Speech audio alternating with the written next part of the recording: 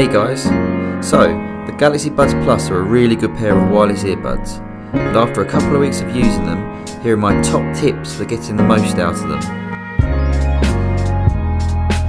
Now of course, connecting your buds are the first thing to do.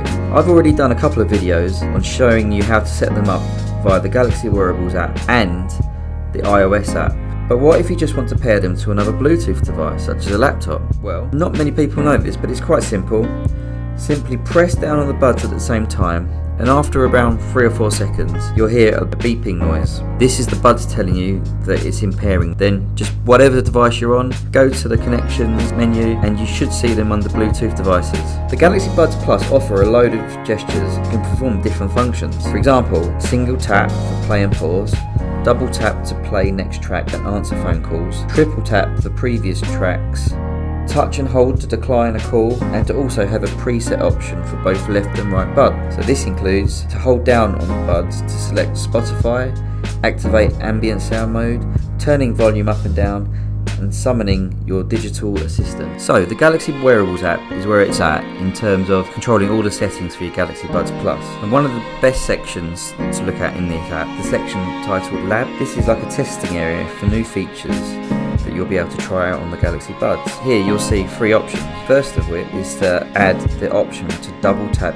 earbud edge. Now turning this on allows you to tap the top of the right bud to increase volume, and tap the left and tap the top of the left bud to decrease volume. Now to me this is a really good feature. The ability to turn volume up and down directly on the buds is excellent. Now the next option is to increase ambient sound. Now you'll see on the app before turning this option on that there's 3 different settings for ambient sound: low, medium and high. But in the lab section you can turn this on to enable extra high ambient sound. This means that whilst wearing the buds you can probably literally hear a pin drop, because it really does increase the amount of sound that the buds let in. I can see this being a clear benefit if you're using them whilst working in an office, or if you're at home and you need to be able to hear downstairs for someone knocking on the door. The final option in the lab section of the Galaxy app is gaming mode. Now this reduces the amount of latency between the sound of games and videos whilst using the buds, and is a significant improvement on the original buds. Now one point to note when having this mode turned on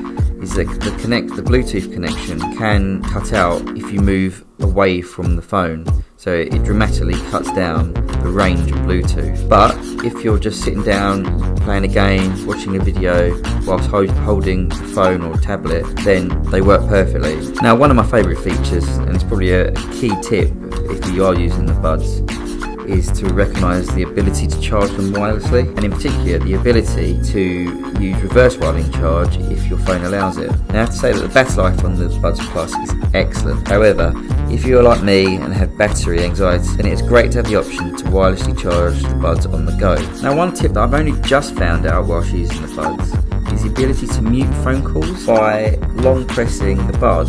So there you have it.